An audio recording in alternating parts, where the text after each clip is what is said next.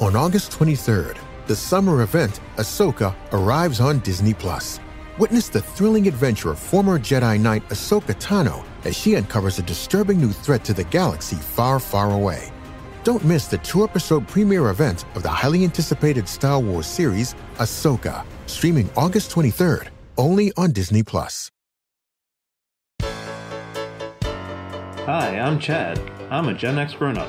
I support Gen X Grown Up through Patreon, and you can too at patreon.com/GenXGrownUp. No life, no fun.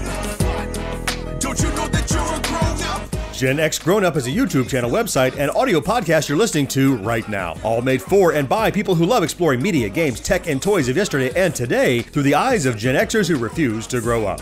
Your dinner cannot just be French fries. Basically, life sucks as a grown-up. Welcome back, Gen X Grown Up Podcast listeners, to this backtrack edition of the Gen X Grown Up Podcast. I am John. Joining me, as always, is George. Hey, how's it going, guys? And Mo. Hey, everybody. In this episode, we'll be digging deep into the history of the king of premium cable channels, HBO, or the home box office. You can hear the song. I know, I can hear it too. Okay, sorry. Before we get into that, we have to do a quick update on what we're currently in the midst of, which is our fourth listener drive. This is where we are running a contest to give you the opportunity to pick a backtrack of your very own. This keeps me up at night, guys. I'm sorry. I have to tell you. This backtrack itself was inspired by a fourth listener email, but we're talking about you literally get to say, John, Mo, George, you will be doing this backtrack about my favorite topic. Maybe you want to do Hungry Hippos, or Teddy Ruxpin, or the history of tattoos starring role of Fantasy Island. Stop Damn! Are you saying those things hoping they They're don't all pick them? great possibilities. Good Lord. I know. It's like a guy's about to murder you, and you're like, hey, you could poison me, or hey, you could shoot me in the head, or you could stab me in the stomach. I mean, like, why are you doing behind this? the chainsaws. All you have to do to give us such a hard time picking the backtrack you want, or maybe it's just literally an interesting topic you want to hear, all you have to do is recruit other listeners to listen to the podcast. Tell someone that hasn't heard us before about the show and have them email us at podcast@GenXGrownUp.com, giving you the credit, saying, hey, Bob told me all about the show and I'm listening, and we'll add you to the list. We have a front runner. The winner right now has recruited 5 people. It only takes 6 or more people to become the winner. So if you think you are the winner, you need to lay in your lead a little harder. If you think you are not yet in the lead, you just need to recruit a few more people. So you could be the one who picks the backtrack topic of your choice in 2020. We're going to run this through the end of the year. So get those cards and letters in. Have your recruit email us and we will get you on the roster. Well, let me tell you, I think since we're of an age where a lot of us are in, some of us at least, are in somewhat positions of authority wherever we work. So I would think are you going to suggest like, just force your underlings to... Well, I say treat it like you do when your kid's selling something for their school. You always kind of stick the thing on your desk or stick it out there. Hey, you don't have to do this, but performance reviews are coming up next week. Think about it. A little quid pro quo there. Nice. Very classy, Mo. Yeah. Nice. And you could easily get 6-7 people like that, right? Well, George would never stoop to that kind of behavior, would you, George? No. Only because he can't win. Otherwise, he'd already be doing it. Oh, I've got ways for me to win. Don't worry. I'm already working angles. I believe it. So if you would like to be the winner, be sure you get those recruits in. You have until the end of the year, and we'll let you know how it is going. Speaking of fourth listeners, we got yet another iTunes review. I am always impressed that somebody made their way through iTunes. That takes effort. I know it does. It really does. So I really appreciate them. This one is from fourth listener Stu Monkey, STU Monkey, Stu Monkey, and his subject was Rad to the Bone, 5-star review. Nice. That's a nice start. Here's what Stu Monkey had to say. Love the topics, nostalgia, really informative with new media and tech. The guys flow together so well and are hilarious. George reminds me of Costanza from Seinfeld. Oh my God. Oh my God. Now I'm that. Owen Wilson, George Costanza all at the same time. Hey, at least Good there Lord. are. You know, there could be You're worse. a man of many talents. Oh, Lord. He goes on to say the backtracks are even better. And where can I download all those 80s commercial and TV themes? Best podcast and the best generation. Stuma. You get to download them every week when you download your next download episode of GenXGrownUp Podcast. You certainly do. Thank you for the review, Stu Monkey. I so appreciate that. Those really help people to find us, and we can see the growth as more and more reviews coming in. We're getting a little more traffic, and it's really helping. So if you're a longtime listener, hit it up. Help us out. We sure would appreciate it. You know, the best part of that, though, is that we can still call George, and he has no idea what we're referencing. And he doesn't know we're calling him George Costanza. Yeah, because I would never be able to figure that out. I've never been made fun of in my entire life.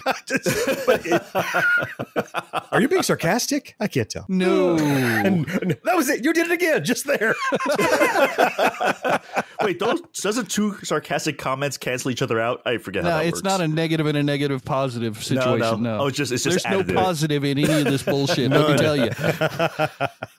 Speaking of fourth listeners, again, I mentioned that this very backtrack was inspired by a fourth listener. And I have had that email on deck waiting for this backtrack. So let me quickly read you an email from fourth listener Huey, who wrote in to say, great stuff. This was from several months back, actually. Huey says, great stuff, guys. Love to listen to the podcast on my commute back and forth to work. Have you guys ever talked about the free HBO Showtime or Cinemax weekends? My brother and I would have our whole weekend planned out on what movies we would watch. It'd really be the only time we could get access to great movies like Commando, Last Starfighter, and the like. Again, keep up the good work, Huey. Thank you, Huey. We should do a show about that. We should do a show about that. You know what? That is such a good idea. I'm going to do it right now with us as we record. What do you think? Let me tell you.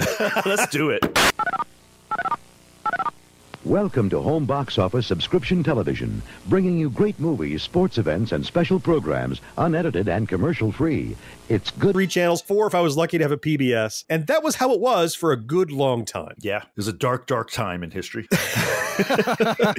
So cable television was the cure for that. And HBO spawned out of that. So I thought we'd take just a second here to talk about the origin of cable, because that was what paved the way for HBO. So Cable was this comic book character that was invented by Marvel. I think it's a different Cable. It's a different Cable? Different one. Crap, I've got the wrong notes again. Damn it. You've done all this research and it turned out to be the wrong Cable. Can we just switch the episode to comic books now? No. That's not what Huey asked for. So Huey wrote in asking about the HBO. So sorry, we're here for Huey, not for the Deadpool antagonist. See, I know a little bit about Cable. You do. You've seen a movie. I have. Woo. Cable originated in the U.S. about the same time in both Arkansas, Oregon, and Pennsylvania as early as 1948. Wow. Really? And they had the same problem we did with the rabbit ears and the antenna. There were areas where you had, like, it was mountainous and you couldn't get good reception. It was really line of sight kind of stuff back then. It certainly was, right? It was about satellite. It was literally somebody had a tower broadcasting the station, just like you do today with radio or TV pre-cable. And there were places that were so kind of hilly and they couldn't get reception. So Jim Bob, who lived up on top of the hill, would put a community antenna and he would run wires to his neighbors so they could get the broadcast signal that he was getting, kind of shared the geography benefit that he had. So that was really the origin of any kind. That was the concept of cable. You couldn't get the line of sight. That's still in use where my family is from in Kentucky. There's still people who do that. Yeah. The run community antennas like that? Really? Yeah. Because, they can't all afford DirecTV or anything like that. So this is the next best option for them. And that started like late 40s, like 48, that kind of originated. Just a few years later in early 50s, there were 70 cable systems. So different people kind of trying to do this around the country and over 14,000 subscribers. Now that sounds like a lot, but compared to the population of the country, that's nobody had cable basically. Well, maybe, but compare it to the population of the United States that actually had televisions. Then it becomes a bigger percentage probably. That's a good point too. Yeah. Everybody didn't have 4 or 5 TVs around their house. They had maybe one. There was a box in the living room. And that's not everybody even had that. I mean, I know plenty of people growing up back then. My parents talked about it all the time. There was like one TV in the whole town. Really? Yeah. Let's go watch the TV. Yeah, exactly. Basically what it was. Yeah, don't piss off whoever owns it. That's for sure. The reason cable came about was because there was a lack of ability to actually catch what was broadcast in your area. But by the late 50s, those cable operators that spawned around the country started to leverage that ability to pick up distant broadcast signals. And it wasn't just about the ability to give you a signal that you can't get. It was about expanding the opportunities of what you could see. So you could show programming to people they couldn't otherwise access. You know, it was coming from hundreds of miles away. Otherwise, you would never pick it up with an antenna. So that's where cable morphed into that ability to, hey, you can now see what's coming from, you know, New York and what's coming from Chicago and Los Angeles, even if you live in the Midwest. So they were just daisy chaining TV signals, essentially. Yeah, it was the FidoNet of TV. They were just bouncing across the country. We said there was 70 by 52. 10 years later in 1962, 800 cable systems were now serving nearly 1 million subscribers in the U.S. Okay, now we're talking numbers here. Yeah, now you're getting somebody. And there were several, like 800 different companies. So there weren't like the powerhouses there were, but there were some powerhouse names. Companies like Westinghouse, Teleprompter, Cox Media, they were all investing in the business and really kind of leveraging that tech to provide new content to people. Wow. Nice. Well, like any good thing, the government had to step in and say, hey, this looks like you guys are having too much fun. Yeah, this is too much like free information for everybody. We can't have that. The next thing, you're going to be making the internet. Cut it out. Yeah. Oh, yeah, because that's worked out so well. Right. Certainly it has. The internet has just become this bastion of human goodness over the years, of course. I never see anything negative on the internet. I don't know what you're looking at. Yeah. What are you reading? Looking at Apple iTunes reviews. That's the only negative experience I can think of. So in the 70s, the FCC, they continued their restrictive policies by putting regulations on what cable operators could offer. They were like, you know what? That stuff that we broadcast, we have rules for a reason. So cable was starting to dabble in, well, we can provide things that the FCC don't encompass, like, you know, violence and nudity and adult situations and stuff, because they had control over what you could put on the air. Right, because that wasn't really technically transmitted over the air. That was what they were arguing. I'm confused, though. All right, so the TV stations are what the cable companies are providing to its people. They're just providing them from distances, you know, far apart. Like you said, you live in Pennsylvania, now you can see something in New York. You live in Oregon, you can see something from Los Angeles. But they're not the ones creating the content. It's the TV stations who are already regulated by the FCC. So how did that change? So they were rebroadcasting things that were coming from distances, but they were dabbling in creating their own kind of, you know, local oriented content. Because now a television station that was local could say, I can create something that is not within the realm of the FCC's restrictions, and it has an audience. Up until then, if you didn't put it over the air, no one could see it. But with the advent of cable, there was now an underground. So they didn't consider it being broadcast because they had to broadcast it to these cable company towers that picked it up and ran it through a cable. That wasn't part of the rule. I think this is more along the lines of things like remember public access TV? I mean, we could do a whole backtrack just on that.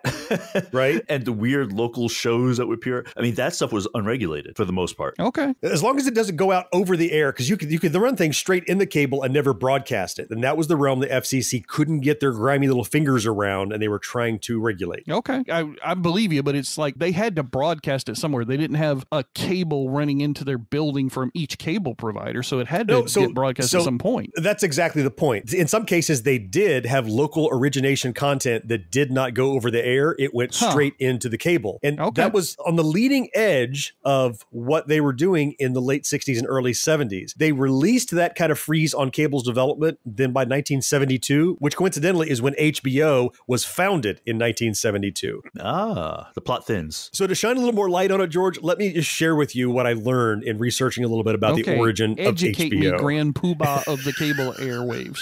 Grand Poobah. So in 1965, back before this FCC started restricting things, there was a guy named Charles Dolan he'd been pioneering the use of cable to distribute television signals. They had a closed circuit tourist information systems and things like that. And he worked in the New York metropolitan area. So he started to run cables throughout the lower Manhattan region in New York City on a system called Sterling Information Services, later called Sterling Manhattan Cable. He was literally paying the city to add cables to run under the streets at a cost of nearly $300,000 per mile. In 1968 money, $250,000 per mile to run cable. And by 1971, he had a whopping 400 subscribers. At $10 a pop. Woohoo! And he was running in the red so hard. Oh, I imagine. So it was once the FCC released their regulations on what you could broadcast on cable, it really kind of opened the door. So in 1973, Time Life Incorporated purchased purchased a 20% stock in his company. And that is what transitioned ultimately into becoming, in Manhattan, it was called the Green Channel, where he would broadcast things on a closed circuit inside of there. And then it was founded November 8th, 1972 as Home Box Office, or HBO. And it ultimately went global. Wow. HBO was like a rite of passage of my youth. Who had Wasn't HBO? it? What Yeah. movies did you get to watch? You know, all that kind of stuff. It was such a change. Yeah. In 1975, HBO became the first American network to deliver its programming by satellite and thus became the first national channel. So they got rid of those airwaves of the FCC. Their content going up to the satellite, coming back down to the receivers and pumping out into your homes. So is that how they got around all the regulations? They could air any kind of content anytime they wanted to? I mean, even though I know they made choices to air certain content at certain times, but they did, yeah. They didn't seem to have any rules that they had to follow by the FCC. Well, you're right. And it's a double whammy. So one was the FCC, they had relaxed their restrictions on cable. And secondarily, they weren't using the FCC's airwaves anyway. They were going through satellite. So that's how they were able to show content that otherwise would be restricted on normal broadcast television because they were a closed circuit. They were cable. Wow. Interesting. We said earlier in the introduction to this podcast, HBO, though it's something that people don't think of now, it actually stands for something, Home Box Office, which implies we used to go to a box office. Stands for Kentucky Fried Chicken. Yeah. but does it anymore, right? It's one of those things. It harkens back to when you actually walked up to a physical box office, which, kids, that's where you buy tickets before you have Fandango.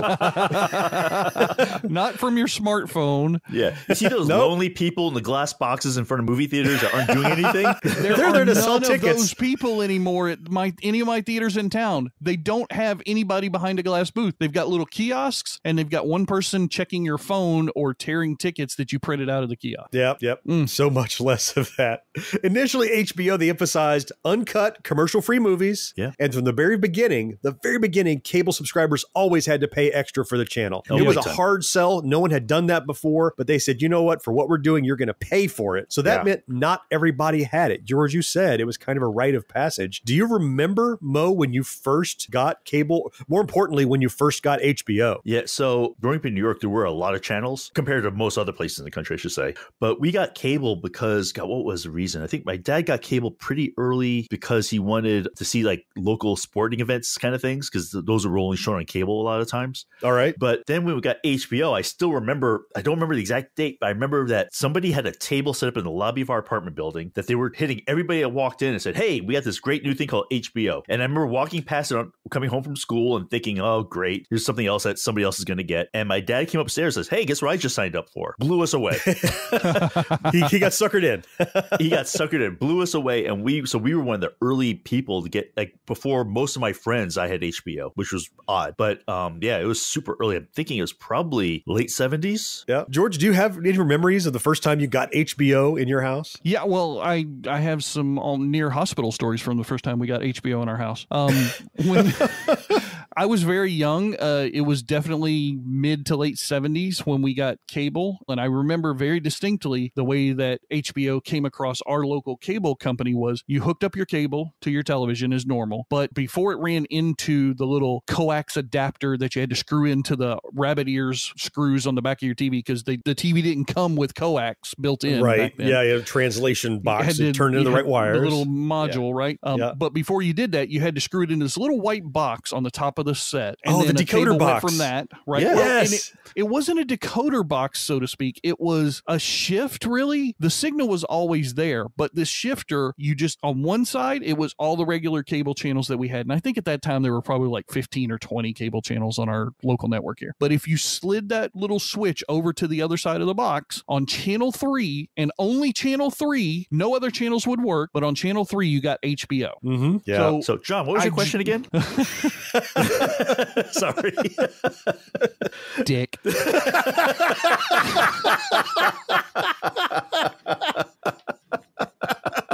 Did you remember when you first got HBO? So your dad learned it as a status symbol. I'd forgotten. So okay, I'm sorry, George. Continue. You're not. Oh, it hurts. So as I said at the beginning of my diatribe, the mid to late 70s was when we got HBO. And the only reason why I said there was a near hospital experience because I remember distinctly we got it during the summer when I was out of school, and I spent 5 days straight doing nothing but watching HBO. Holy crap. Wow. Oh, no. All I did was I had like some soda next to me, and Mom would just bring me more soda as I was sitting there. I would get up for bathroom breaks once in a while, but I didn't go to sleep, nothing. And I remember like around the 5th day, just kind of passing out and waking up in my bed. Somebody had carried me over to it. I think I was probably like 8 or 9 years old or something like that. Wow. So it's safe to say you enjoyed HBO. Incredibly so much. That's HBO is what has driven my love of film ever since. How about you, John? What was your experience? I can't hold a candle to that, quite frankly. We lived in a very rural area, so we didn't have, I mean, we get really good TV reception on our antenna, but there was no cable out there. But my grandmother lived in town, and they had cable there. That was before you could get cable anywhere on the planet, of course. So, I mean, she had cable because everybody in that area kind of did, and this had to be the late 70s, probably 76 or 77. And they added HBO because it was one of those, it started with the free weekends that Huey talked about. They said, oh, look, we can see these movies. And she got it. And so I could only watch HBO when I visited my grandmother's house. So many, many weekends, I would say, I'm going to go spend the weekend at grandma's house. I mean, grandma's awesome at all, and she's the best cook ever, but I'm visiting to watch HBO because now I can watch all these movies. With good food. So it was a boom for my grandmother because she got to see me more often. She got to cook for me more often. And for me, it was great. I got to watch all these movies that I otherwise might not have seen. Yeah. You're watching HBO, now 24 hours on weekends. The following feature has been rated R by the Motion Picture Association of America. It is intended for mature audiences and parental discretion is advised. Home Box Office will show this feature only at night. So we all three now as young men have some access to home box office. Mo has the early adoption, cables running underneath the New York subway kind of situation going on.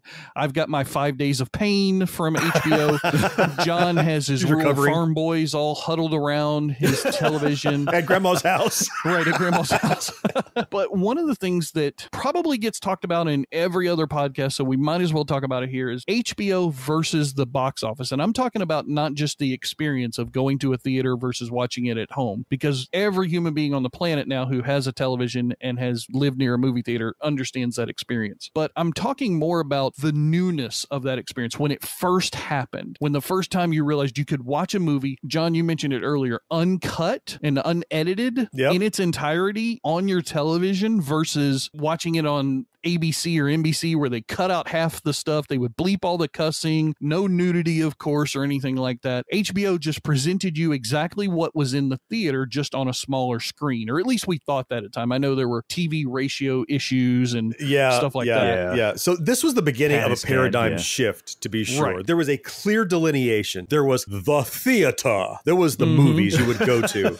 And then there was TV. There was Archie Bunker and the stuff we saw on TV. But movies were by God movies. And that the only way to get that experience was there. As you said, you watch it on TV, it's a pale version of itself. Sure. And it was always considered like TV stars were lesser than movie stars, right? Right. They were, and movie stars would not be on TV. No, that's poison. Yeah, you wouldn't it was go like, there. oh, don't do a TV series if you're a movie star. That'll ruin your movie career, right? Right. And before I realized there was an aspect ratio problem that you always saw this film has been modified to fit your TV. I didn't know what that meant back then. Right. God, I hated pan and scan. Ugh. So let's disregard the pan and scan that I didn't realize what I was missing at the point. But the reality was people started to realize, so I could go and pay $5, which was a movie ticket at the time, $5 to watch this film in the theater. And have one seat only. And sit in one little seat and pay too much for my concessions. Or if I'm willing to wait for 2, 3, 5, 6 months, it's going to come right into my house. And theaters started to feel that crunch, but fast. Yeah. I think they did. Yeah, absolutely. I mean, that was, you notice like popcorn and snacks and everything. Yes, it was expensive when you go to theater, but I don't think as far as a ratio is concerned, it was as expensive as it became after cable television really started to take a bite out of theater profits. Because they had to try to make up the losses in volume and make it up with revenue from individual people who did show up still. They lost volume, so they had to increase the price in order to make up that profit margin in order to stay afloat. And a lot of theaters didn't. We lost a lot of theaters in my town in that mid to late 80s era. And a large portion of it, talking with some of the guys who worked in theaters, their bosses were always saying, nobody's coming to the theater anymore. Everybody's staying home. Well, also, I think it made a shift where theaters then started only showing like the basically like the big blockbuster kind of things that they were more guaranteed the money. Right. Because They couldn't afford running on 4 or 5 screens and running some art house thing because they had to bring people into the theater. Well, we talked about in a recent backtrack, we mentioned Jaws came out, and that was the beginning of the blockbuster. The blockbuster summer film was an effort by Hollywood to create something that was a spectacle that forced you to want to see it on the big screen because they're like, well, if it's just this little movie with people talking in a room, I can watch that on TV. The blockbuster was part of that push to try to win back some business. Yeah.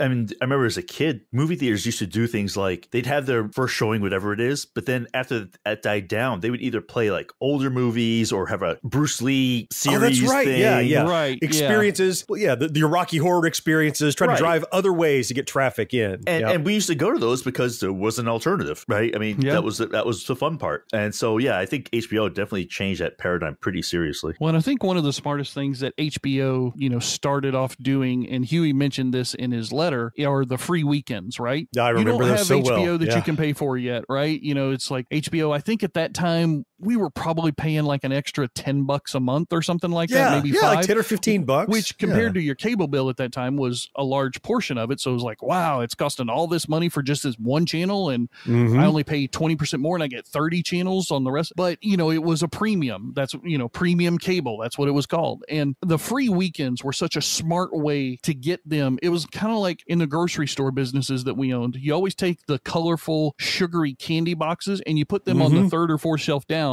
because that's the child's eye level. And the child would scream, I want Lucky Charms. And then the parent would have to buy it. And that was a tool of the trade in grocery stores. HBO figured that out and said, let's put on a free HBO weekend. The kids will watch it because it's a weekend when they're not in school, right? Yep. I think that was by design. It'll also undercut movie theaters, because when do most people go to the movie theaters? On the weekend. Yep. So we're going to hit 2 portions of this thing, grab people's attention. They put their best movies on, right? It was always the top movies were on during that free weekend. Boy, even if you already had HBO, you look forward to the HBO free weekends because, man, the best stuff was going to be on that weekend. They put if new release, if they just got a hold of like, oh, we just got Star Wars. Well, by golly, Star Wars was going to be on a dozen times that weekend. Whatever was the biggest and hottest, you knew the lineup that weekend was top tier. And that certainly drove people to want HBO, and I'm sure increased their subscriber count tenfold easily. So it did its just job by doing that simple thing. Yeah. Well, we've learned doing Gen X Grown Up, it's about getting in front of people. If somebody will look at it,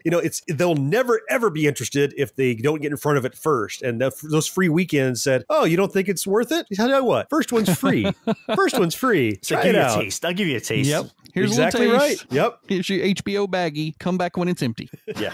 But on our Halloween backtrack, George, you mentioned many of those horror films that you saw were actually what you nicknamed HBO finds, like movies that you first discovered or learned about through HBO. And through those free weekends or having it, there's got to be dozens of those. Well, I know specifically for me, there were 3 that I always think about when I think of my HBO finds, Halloween being one of them. And since you mentioned the horror podcast that we just did, Halloween was absolutely one of mine that I watched on HBO. I would not have gotten an opportunity to see it as early as I did had it not been for HBO. Another one that we've been talking a little bit about on the Gen X Grown Up Discord channel lately was Logan's Run. Logan's Run was a classic sci-fi film. It became a moderately okay TV series. I'm trying to be generous there because I like the movie so much. That was the coming of age. You get a certain age kind of thing. Yeah, you hit Logan's a certain age and then you float up to the ceiling and you poof into a big bunch of fireworks sparkles. Yeah, everybody, yay!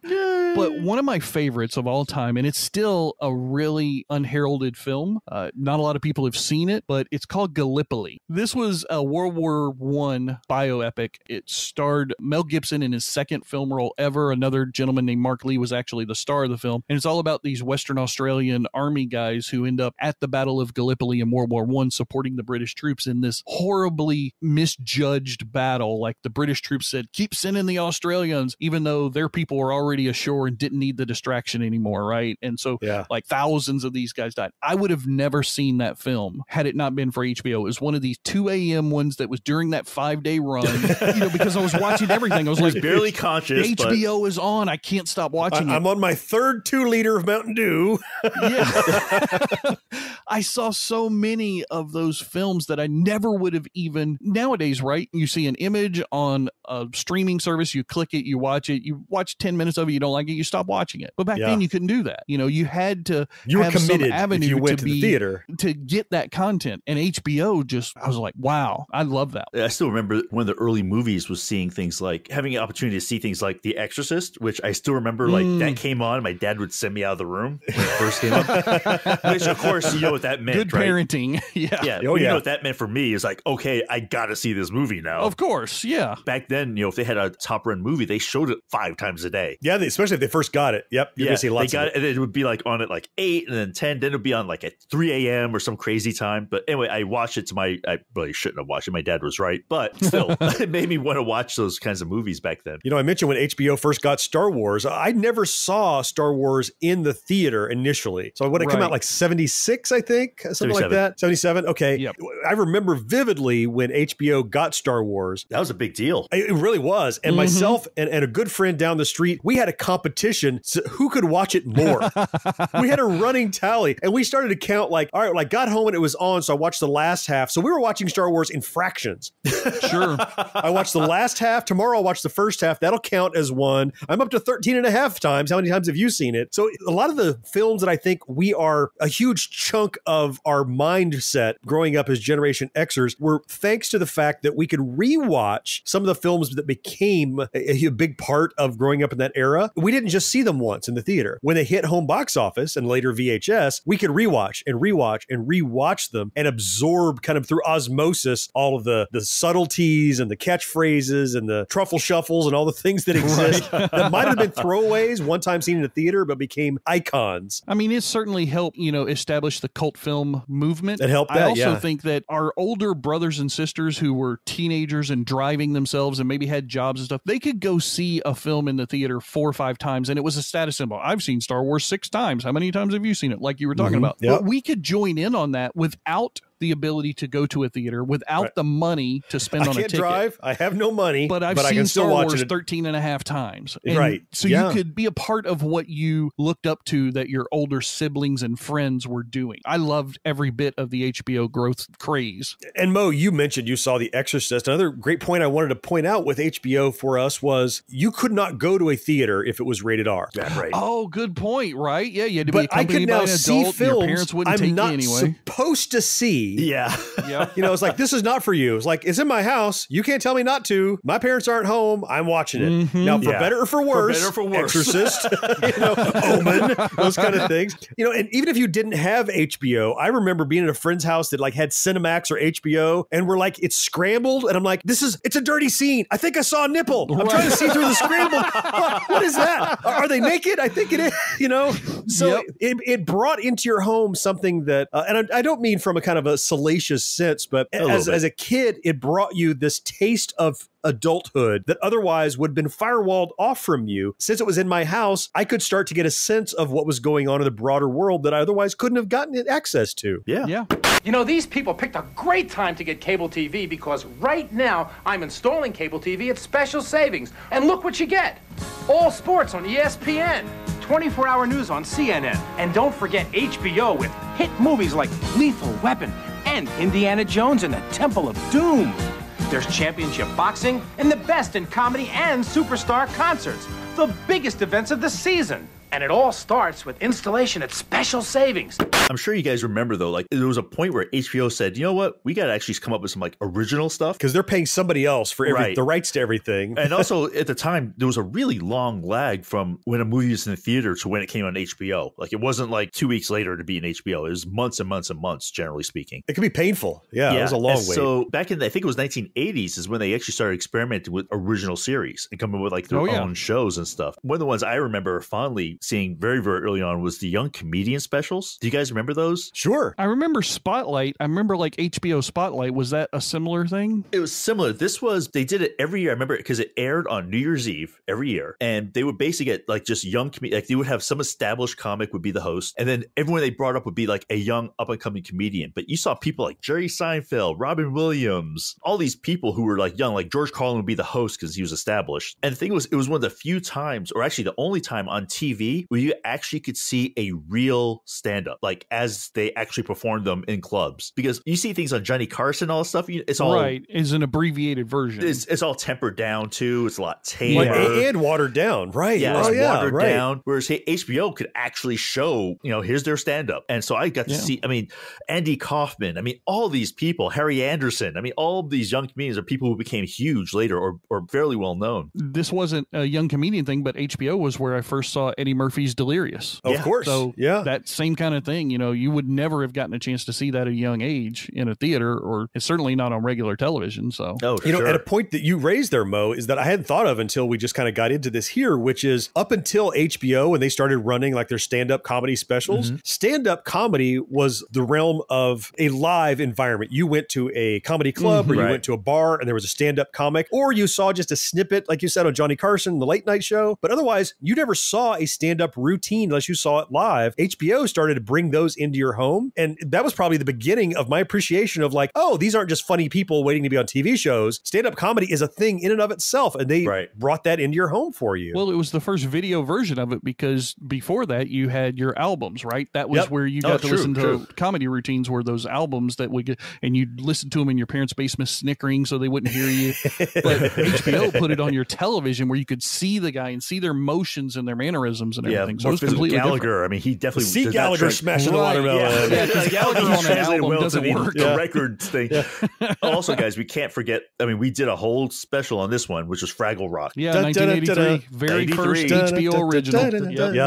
Yeah, spectacular. Yeah, Jim Henson production. That was the first series produced by a cable company, HBO. That was the spearhead. The first thing HBO ever did as a series was Fraggle Rock, and that kind of laid the groundwork. That's 83. That's crazy thinking about that. We can make our own stuff. And it's so amazing that that's the thing that kicked off stuff later on, like The Sopranos, right? How do we go from Fraggle Rock to The Sopranos that, HBO just, there's no way to link those two except for the fact that they're both HBO originals. Yeah, well, they became a powerhouse. They were a premium. The benefit for them was, unlike network television, who ran advertising, HBO had no advertising. But as you said, everybody was paying 10 or 15 bucks. So they had a budget to start creating their own stuff. And though it cost money to produce that stuff, they kept every nickel of the profit because they weren't paying anybody for rights. It was but also they had the advantage of not having to follow the TV seasons. Not only for not better having or to worse. follow the TV seasons, but also I've read a lot of articles where some of those early writers and directors liked working for HBO better because they weren't censored at all. They didn't get notes from some corporate studio head who said, oh, you can't do this on the air. This will piss off our sponsor. It's like what Netflix has become now for a lot of these guys. Netflix is like, oh, do you have a story? Greenlit.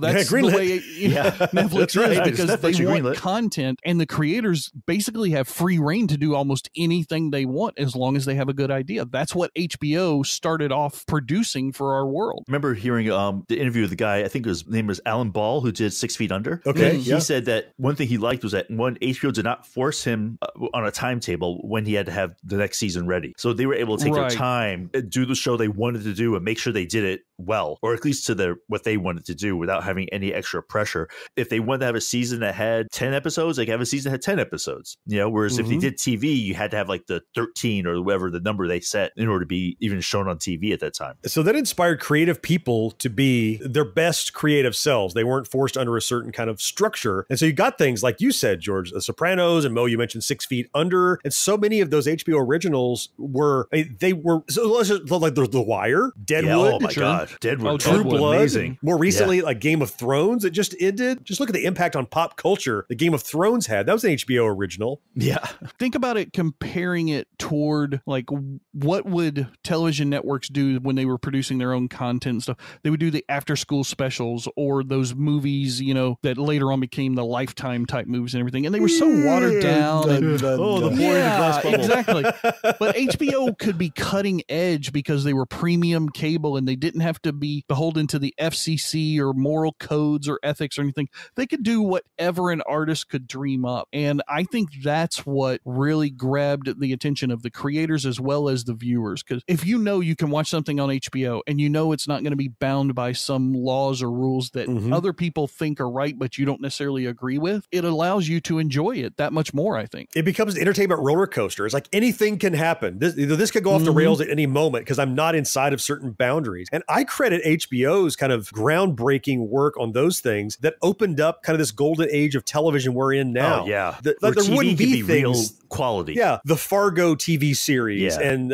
Barry Get and Shorty. Get Shorty and things like that. The Breaking Bad. I mean, that was Breaking Bad could easily have been an HBO series. It would just happen to be on FX. It was that kind of, we'll air it when we want. We're not confined by the FCC, kind of like broadcast television things. And they end up with better stories because it's creator more friendly. Well, also, it was taking risks, right? And they felt able to take more risks because they were just trying to, all they care about was making something popular. Yeah. They weren't even having to take risks. They already had the people subscribe to the service. If you've got the money in there enough that you can create your own series, you've already got the subscribers. You're earning money. Your only risk is maybe everybody unsubscribes. But that's the risk.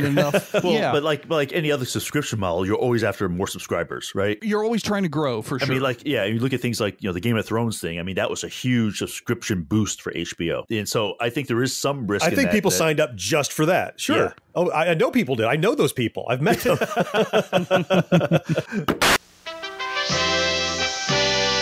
Enjoy 24-hour-a-day entertainment here on HBO.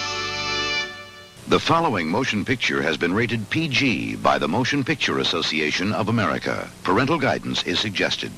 We've established pretty well that HBO laid the groundwork for so much creative stuff we see today in this modern age of television. But today, HBO has evolved into more than it was when it came out. Now there's the battle between, what about cable versus streaming? Mm-hmm. And HBO, they didn't sit on their haunches there. They actually created their own streaming service, HBO Go, I know. Yeah, oh yeah. Yeah, they have HBO Go, and they're trying to push it. We talked a lot about our own memories and the experiences we have. One thing that I'm kind of curious about to ask the two of you is, do you even have HBO or HBO Go right now compared to all the other subscription models and things that are out there to consume content on? I personally do not have any form of HBO and don't need it. Yeah, mm-hmm. I mean, you're right. I mean, there's a lot of good TV out there right now being provided by a lot of people like that. Look, like you said, like Breaking Bad, that was a AMC show, which you didn't even need premium channel. You just got it. Mm-hmm. And it was a really high quality, fantastic show. It's a great question, George. And from my perspective, HBO is like the TV Guide. Remember we did the backtrack on TV Guide? Sure. And we got to the end and said, do you know TV Guide is still a thing? And we're like, get out of town. Really? Yeah. Really? It's evolved into something different. What it was when I was a kid and what it is now don't totally necessarily mesh up in my mind. No, not at all. HBO was a critical thing that I had to have as a kid because that was how I could see movies. And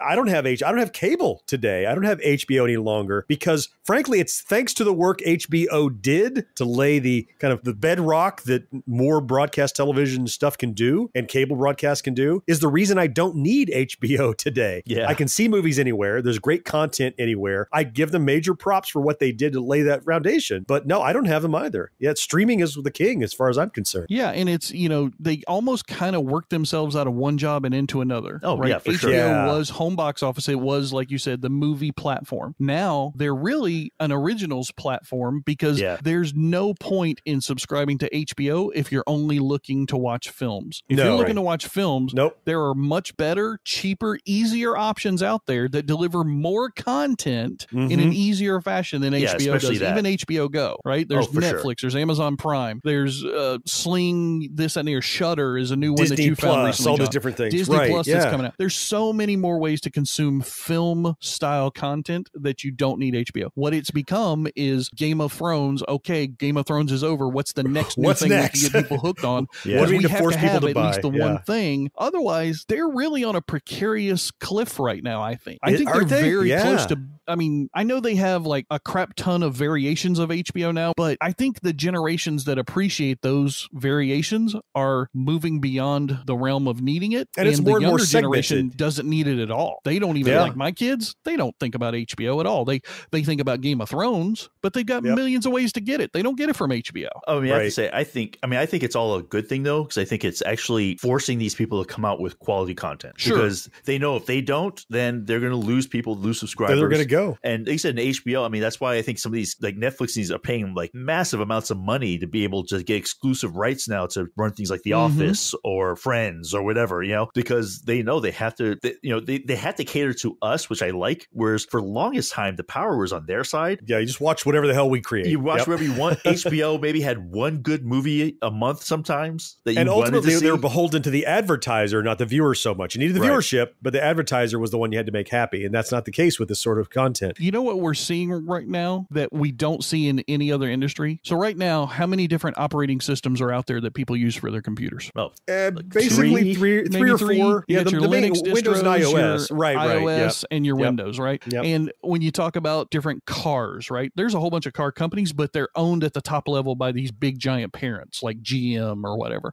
Sure. And you see that in so many different, even in cable, right? You said there were 800 of them at one point, John? You were talking about in the history different of them? companies. Yeah. Now there's like 10 Comcast. maybe that dominate the world, right? Yep. You get your Roadrunner, your Comcast, Xfinity. You just got a handful. But when it comes to these individual delivery providers, these different channels, if you want to call them that, they're not really channels anymore, but these different content providers, the thing that we're seeing is that competition is the best thing for the consumer. There are so many places you can go to get quality content now, and we all are benefiting the rewards of that. We're not paying $70 a month to get HBO anymore. We're paying $5 now to get Netflix or whatever, Shudder. Or $5 just to get HBO Go, right? I mean, it's... Yeah, I love that that's how things have gone. I'm glad that HBO started the movement and moved us down this path, but I'm so happy that technology developed fast enough to allow competition to support the consumers enough that now we get it, not only quality content, but we get it at a much cheaper and more affordable price. Yeah. And so you mentioned, George, they had to evolve. They actually run 7 different 24-hour stations now that are all branded HBO. Man. In the East and the West, and the HBO Latino, HBO Signature, HBO Family, all these different ones. Like Disney has Disney Family, Disney Kids, things like that.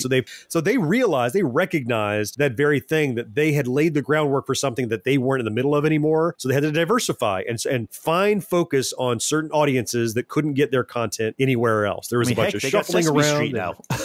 HBO Sesame Street. Yeah. They're now a subsidiary of Warner Media Entertainment, and they have over 140 million subscribers still. So while there's a lot of cable cutting going on, they're doing okay. They're not dying yet. I think they're not dead yet. They're evolving. 140 million is probably not the percentage that they would like to be in, right? No, they would like a much larger. Worldwide, and there's quite a few. You talked about the numbers earlier, and we were talking about how the percentage is related to how many televisions were really in a home. There's a crap ton more devices now, because it's not even televisions anymore, right? It's your tablet, it's your phone, it's your laptop. There's a hell of a lot more than 140 million devices out there. To only have 140 million subscribers, I'm not saying they're dying, but they're not doing as good as it's Netflix. More subscribers than we've got, so we'll give them that. Well, and we're free, for God's sake. And we're free. I know. Has Saturday night lost its magic? Boy, you girls sure are cute. And I don't eat meat because I'm a veterinarian. Oh, boy. You know what I'm talking about? Not a clue. Honey, you look finer than a new set of snow tires. You just might want to stay home with HBO Saturday nights. A never-before-seen on HBO movie every Saturday night, 52 Saturday nights a year. Guaranteed. If there was anything in this show you'd like to learn more about, the show notes which accompany each episode are full of links to click and explore. Catch up on past episodes and get pinged every time a new one's released by subscribing wherever you listen to podcasts. And iTunes reviews help more than you know, so if you haven't yet, please rate and review us in the iTunes app. And if you have a friend who isn't yet listening, why not? Tell them about us, they'll thank you later. You're our 4th listener, and we'd love to read your emails right here on the show, so hit us up at podcast@GenXGrownUp.com. And finally, Gen X Grown Up is more than just this podcast. Our YouTube channel has hundreds of videos ready for you to enjoy, plus you can find our entire body of work on GenXGrownUp.com. Since HBO has got us totally dominated in the number of subscribers and the 140 million mark, I think we'll stop patting them on the back and get back to doing work for Gen X Grown Up. Before we leave, I always like to take just a moment here at the end of the show and give my heartfelt appreciation to all the patrons who support us over on patreon.com. These are folks who literally take a few dollars out of their pocket every month to support what we do. They believe in us enough to say, here's a few bucks, thank you, keep doing it. And I'm talking about you, Agile, Chad, Blasted or Stash It, Stian, Mike, Stuart, Corey, Marcus, Dan, Slow-Mo, Greg Z, John with an H, Levi, Will, Dan, Greg L, Thomas, and T2. Each and every one of those folks, so grateful for you. If you would like to join them, and at certain levels, you can get some little bonus perks, some extras, some behind-the-scenes stuff, head over to patreon.com/GenXGrownUp. Click on the button, and you'll be part of the list. We would love to have you, and so grateful for that. Before we leave, just a quick reminder of our fourth quarter, fourth listener promotion that we're running. If you want to dictate a backtrack that we do in the new year 2020, be sure you recruit somebody and have them hit us up on our email at podcast@GenXGrownUp. Can't wait to find out what's going to piss off George and Mo. We can wait. Yeah, I got too many antacids right now going on just because Mo just had a colonoscopy for crying out loud. Jeez, I mean, come on. He's had enough pain in his life. Exactly. That's going to be the backtrack. Gen X Grown Up discusses colonoscopies. Would you quit putting ideas in their minds? I know. Just stop it. We will be back in 2 weeks with another backtrack, but next week with a regular edition of our show. We hope to see you then. Until then, I am John. George, thanks for being here. Yes, sir. Mo, always appreciate you. Always fun, man. And fourth listener, you know we appreciate you most of all, and we will talk to you next time. Bye-bye. See you guys. Take care, everybody. No life, no fun. Don't you know that you're a grown-up? Gen X Grown Up is a member of the Evergreen Podcast family. Learn more at evergreenpodcasts.com. We're also an affiliate of the Geeks Worldwide Radio Network. You can check them out at thegww.com. Dinner cannot just be french fries. Basically, life sucks as a grown-up. You will become the man who in 2020 gets to choose exactly what podcast. Or woman. Doesn't have to just be That's a man. right. Yes, that's true. I'll do it again. So. It's called Gallipoli. Oh, yeah. That's with Dustin Mel Hoffman, Gibson's right? second film. No, not No, Dustin I was thinking Hoffman. different. I'm sorry. No. No, I'm thinking this different movie. Totally different movie. Sorry. Scratch that. Move on. Give the promo a quick once over, and we're done. Let me know when you're good. We should have the promo just be us saying the theme. Like, da-da-da-da.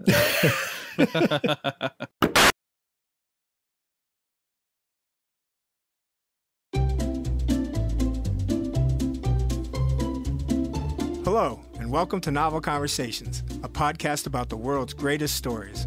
I'm your host, Frank Lavallo, and for each episode of Novel Conversations, I talk to two readers about one book. And together, we summarize the story for you. We introduce you to the characters, we tell you what happens to them, and we read from the book along the way. So if you love hearing a good story, you're in the right place. Our 9th season is coming this fall. Tune in to hear from some of the all-time great authors, Charles Dickens, Jules Verne, F. Scott Fitzgerald, and more. Subscribe to Novel Conversations wherever you listen to podcasts.